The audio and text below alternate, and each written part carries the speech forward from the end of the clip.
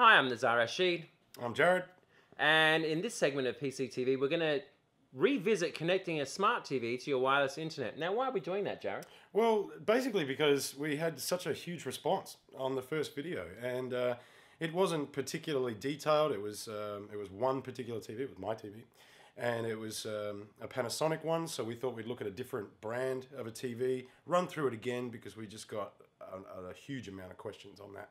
Yep, this one is going to be a Samsung Smart LED 48-inch smart TV with 3D and all sorts of bells and whistles and everything else. But connecting up to your wireless internet isn't that much dissimilar to what we did before. So we're going to show you how we do that. And we'll show you that right now. Okay. Okay. So first of all, you go into with your little remote control, you go into your menu settings over there. And I will go down to network, just like that. And you'll see it says network status. We're not connected at the moment. We disconnected specifically for this. So I go into my network settings, which gives you an outline of the availability of networks around you. Okay, so as you can see, it's got a few options for us to choose from. The cloud 5G, and SSS app. We want to go down to SSS app because that's my local. And it's a Wi-Fi which is protected using WPA. Jared, what does WPA stand for? Wi-Fi protected access. That's right, and it's just a format that they use in order to encrypt, your Wi-Fi so that no one can piggyback on it for free. That's right. You have to type in a password, access code, if you will. So I will do that right now. You don't need to see what I'm going to do. Now it's worth noting here that all of this only works if you have correctly set up your Wi-Fi on your home router. But if you've connected any device to it, like your laptop or anything like that when you probably bought the service it was set up for you, then this should work fine. But yeah, just one caveat that obviously you have to set up the passwords and the SSID. That's right.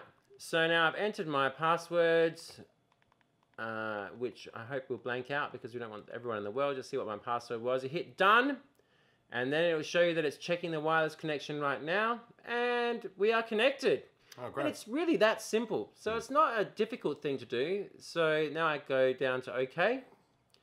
And what that means now is I can get out of my menu. And if I want to hit my smart hub, okay, I can go in there. And I all of a sudden have these options that I can check. There are all the channels. The cool options are here. These are your Wi-Fi connected stuff. This is all your little apps that will take you online. So if I wanted to, I could go to, let's say to begin with, all right, SBS On Demand. So if I went to SBS On Demand, and then straight away, SBS On Demand pops up, and you can go in there. That's your home page, and then you go into movies if you want, or you can go into comedy, which we will do right now just to show you something. And I'll show you my very favorite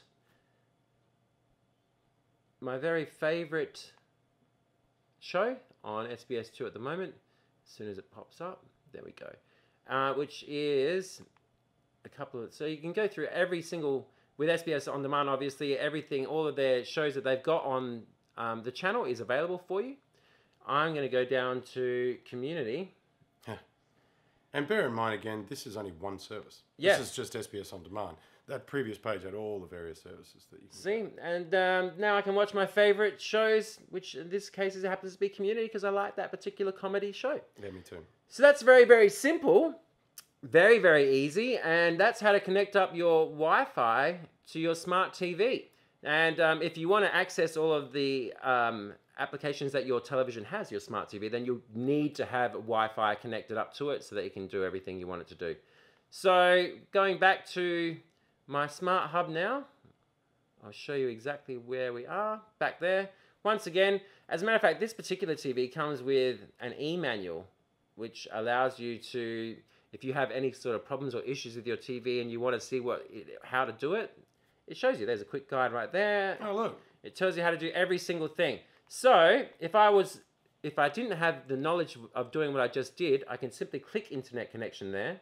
And there you go, establishing a wired connection, establishing a wireless connection. If we click to that, it'll give you straight away a graphical visual interface showing you exactly what we just told you how to do. Oh, that's good. So a lot of your TVs nowadays will have that. As you can see, it's going through the same exact steps that we just went through.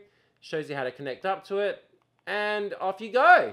This is a lot more detailed because they have to obviously try to account for every type of instance, and so they've gotten every type of connection possibility here. This is all the manual stuff. Yeah. Yeah.